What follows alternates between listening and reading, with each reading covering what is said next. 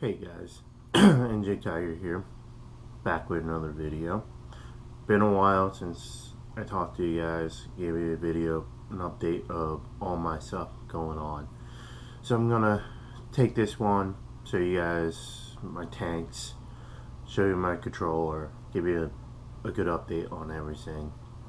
So I did get asked one time to give a little more detail about my controller. So let me first go into that. As most of you may know, I am building a controller for my aquarium. So the idea, pardon me, the idea is I'm taking a Raspberry Pi, I'm taking controllers and stuff like that, power outlets and all that stuff, and they're all going to be controlled by my Raspberry Pi. I'm using a Raspberry Pi B+, so it's one of the older models. It's not the Pi 3, it's not the Pi 2, it's B+ right now, but it's doing the job. So enough about that. If you saw my last video, you saw I got the temperature sensor plugged in. I was polling temperature. Actually, maybe not even showing you guys that. It's been a while. So really, I do have a temperature probe. Now I picked it up. It was very easy to wire it up. So now that's in my tank. It sends every minute my system polls to the temperature, and it logs it into a file. So, and that file has three variables. It has the current temp for that 1 minute when the poll. It has a maximum temp and a minimal temp. Now the maximum and the minimal temps are only for the current day. So from 12 a.m. to 11:59 p.m. So I know that day what my minimum temperature is and my maximum temperature is. And then I have another file that actually logs on the hour, every hour, the temperature into a database. So I can actually pull up every hour that since I've been running this and see what my temperature was on the hour. And that gives me a long-term graph history of my temperature. Yes, it's not every second. I don't think I need to pull every second to monitor every second of my temperature. Like I said, the display I see updates every minute, and then I log every hour. Another feature going on with the temperature I added was, now that I have the sensor, I was debating on either just having it send me email alerts or just sending me push notifications to my phone, or both. After some discussion, someone pointed me to a very quick setup for a push notification. I already had the email set up, so I was like, I'll continue with the email. But he sent me a very quick setup for a push notification. So I tried it out and it works great. So I'm using Pushbullet. So what that does is actually, when my temperature gets too low or it gets too high, it'll actually trigger and send me a notification to my phone plus an email. So I get an email and I get a push notification on my phone. So let me actually show you guys that right now, because I'm in not an issue, but I do have a low temp right now, and that's because it's early morning. I have my windows open, it's cool out. I'll get into that in a moment. So what I'm going to do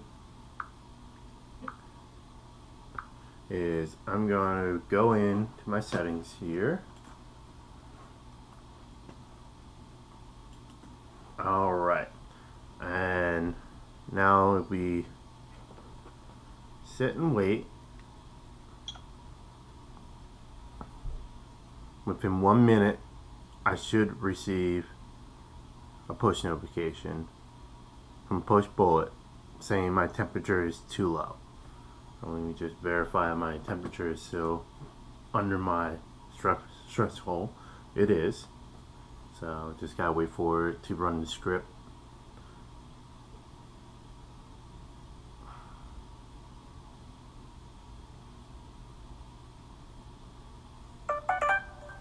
There we go. As you can see there, low temp. Show you again. So low temps, and it actually shows me my temperature, which is 74.1. I also will receive an email that might be a little delayed. We know how emails can be. So let me go back to what I was talking about. Is it's now getting to be nicer out in New Jersey. So I actually have my windows open. I don't have my windows shut and stuff. So I'm allowing fresh air in. And temperature here has been, like yesterday it got up to like 80 degrees. Been very nice. Me and my family like it cold as is anyway. So even with the temperature dropping, which I think right now it's about 40 degrees outside. Yep, there's my email alert. So, but it's about 40 degrees outside, and with all my windows open, it dropped my temperature down to 74. My alarm I set my temperatures between 75 and 80. So I have a 5 degree range. 74, I don't think it's horrible, but it's not where I want to be. I don't think it's going to kill, especially being there for a while. I don't think it's going to be there long. Looking at my graph, it didn't drop down to 74 until about 4 a.m. And so about 4 hours it's been down to about 74. And I'm sure it's going to start rising as now people are moving around in my apartment. I'm running the washer and dryer, and days gets warmer. But to safeguard against this is I'm actually going to look into buying a second heater. And what this heater's job is going to be is only to when it drops this low, drops under my 75. So I'll actually plug this into my controller and have it where once my system reads that it's under 75, it'll kick on that heater as a secondary heater. And then once my system reads that it gets to a mid-range temperature, it'll turn that heater off and keep it off. This way I'm not running two heaters all the time, because really I don't need to. I keep my apartment around a steady temperature, except for in the spring and fall, where I have the windows open and the environment changes. During the summer, I got my AC running. During the winter, I got the windows shut. I don't really run my heat. I just keep my windows shut. So that controls the temperature in my apartment. But during spring and fall, nice weather, I do have my windows open, which it's harder to maintain a steady temperature, which might make my heater work overtime. I do have a 300-watt heater in there, and for the most part, does a great job. So that's my plan. I do want to take suggestions from you guys. What kind of heater should I look to add? Right now, I have a Phoenix 300-watt titanium heater, and that's my primary heater. I heard great things about them. They're a little expensive, but I've heard good things about them. My secondary heater, I don't think I want to go with a Phoenix. And it's not because I don't like the Phoenix. It's because, like I said, it's going to be a secondary heater. So I don't know if I want to look at one of those small Cobalt heaters. I've heard some good things, some bad things about them. I don't know. I'm looking for suggestions. I'm going to do some research on my own, try to pick up something, but I'm looking for suggestions from you guys. Let me know what you use and what you think might be a good heater. Now, just to let you know my requirements. My requirements is it must fit inside my sump completely under the water. Because I don't want a glass tube. I don't want to run the risk of the water getting too low and that heater being on to say, for any kind of malfunction and that heater being on and blowing the tube. I do not want that. That's why I kind of like the titanium Phoenix, where it sits under the water completely. So I might look at the Cobalt. I believe theirs completely submergible as well, but I want to stay away from the glass tubes. I might go for a vertical one, but I kind of like the ones that lay down on the bottom, like I did with my Phoenix. It's on the bottom, and then my skimmer is kind of in one side, and then my GFO carbon pump is on the other side of the heater, and it's catty corner across. So that's another constraint I have, is my sump is tight. It's one of those eShops real small sumps. Pardon me, guys, but it's doing a great job, doing what it needs to do, and it fits in my sand, which I have a corner sand. But going back to my temperature, so what I'm also going to do is, I've told you guys I get the low alarm. I do have a high range of 80, and I'm going to connect both my heaters. Like I said, the one that I'm going to use only when it's probably under 75. I think the range on that one I'll put has to be between 75 and, let's say, 76. Because like I said, I don't want that one on all the time.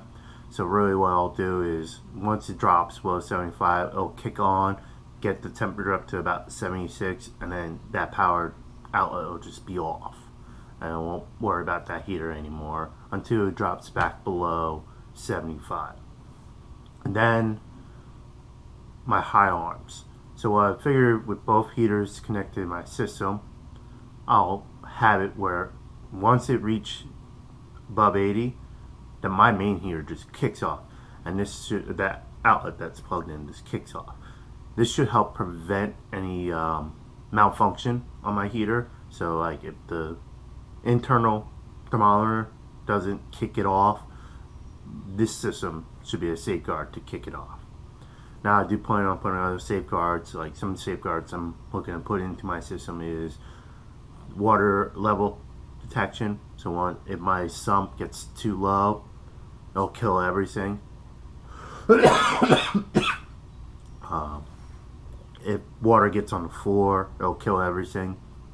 Stuff like that. That's what I'm looking to. Next thing I think I'm going to be purchasing for the controller alone is a pH probe. And I'll probably mimic what I did with temperature probe with the pH probe, where I pull every minute and then log in a database every hour my pH, so I can watch my pH. Sorry about that, guys. I've been rambling on mainly about the controller and the temperature sensor and the alerts. So let me show you guys what I got so far. I'm not going to show you the monitor. I realized my last video didn't really show up on the screen, so it's kind of pointless. So let me show you what I have. I'll show you through the computer, and I mimic what I have on the display on the monitor on the computer, so it's same stuff. And then later on I'll come back and I'll give you guys an update of my tanks when the lights are on, and I'll talk to you a little bit about my tanks before I give you a tour on them as well. But first off, let's go on to the webpage. So this is the webpage right here. This box, from where probably hard to see, but I highlight it. That area is what's displayed on my monitor over by my controller. I have right now storage space left on my memory card, so I can see how much storage I'm using. I got plenty of room left, so I'm not too concerned about that. And then, as I say, here's my current temp. It's right now 74.2. So far today, my maximum temperature has been 76.2. My minimum temperature has been 74.1, so I'm back up on the rise. So here's my 24-hour graph. It's about 8 a.m. right now, or 8:30 a.m. So from 8 a.m. Yesterday, it was 78 in my tank, and it was around 77, 78 until about 1500, and then we started dropping, and then about 2100, we got down to 76, and then around midnight, I got around 75. And then, like I said, it's 4 o'clock in the morning. It dropped down to 74.9, and then it's dropped down to 74.1, and it's back up, heading back up. Hopefully, it's right now in that 74 range. And like I said, I'm not scrambling, going to throw a heater in there. I do think it's alright. I think my equipment, my fish, and my corals be alright for this time frame up today. I'm also doing a water change, so I've got new water getting ready, getting up to temperature to go into the tank. That'll help stabilize the temperature. Another thing I did was, I talked about doing, is I did away with the LibChart graphs. Now, this graphing stuff is a little slower than the LibChart, but it uses less storage and a little more fine detail. I can really manipulate it a little better. So it does, like I said, take a little longer to load, but the graphs, I think, are nicer. I have a little more control over them, and they take up less storage on my card. And like you see, I haven't done any logging today, but my pH, it looks like it's a wide range, but my scale is actually 7.9 to 8.2. So the highest is 8.2, the lowest 7.9 range for pH. My ammonia, as you can see, has been level. Nitrates are coming down. My calcium is kind of steady. It's bounced up and down. My AKH is low. It's starting to come back up. Phosphates it's about level. I did have some peaks. My magnesium, I had one big drop, but other than that, it's very in range. So, guys, that's my controller update. There's not much else I've done to that. Like I said, I do get the text alerts. I can go in and change the values, and that was really the big thing I worked on. Now, going to my tanks, like I said, later on when the lights are on and I'm done doing my maintenance, I'll show you video of my tank. Probably do like I did before. I put the camera in the tank and just let the fish swim around. So, but I do have a new addition to my 54-gallon reef tank. I have a tomato clown. I've been looking at a way to get one of my clowns to host my anemone, my anemone hosts the clown, and they just weren't taking to it. I wasn't gonna try to force them together. And I'm not saying anything wrong with that. It just wasn't my method. I didn't want to take a strainer or something like that and force the anemone and my clowns to pair up. I wanted them to do it naturally, and it just wasn't happening. So I was looking at other clowns that are known to take to anemones quicker, almost out of the gate type deal. And I've noticed my bubble tip was moving around a lot, so I was waiting. I was like, I'll wait until he finds his spot. Well, for a couple months now, he has been steady in his spot. I don't think he's moving. I think he picked his spot. He likes it now. So the other day, while I was at my local fish store, I saw a tomato clown. They also had some maroon clowns and stuff, but I like the tomato. And they had some in a tank with anemones that were already paired up, but I didn't want another bubble tip anemone. I do want another anemone. I'm looking at a couple of other ones, but I just didn't want another bubble tip. I want to get a different one in there. I'm not quite sure what other type of Nemi I want, but I'm gonna wait on that right now. So I didn't want to pick one that's already paired up with a Nemi. But he did have a couple other tomatoes just in a regular tank, no Nemis. And so I picked one up, looked healthy, been watching it for a couple days and stuff.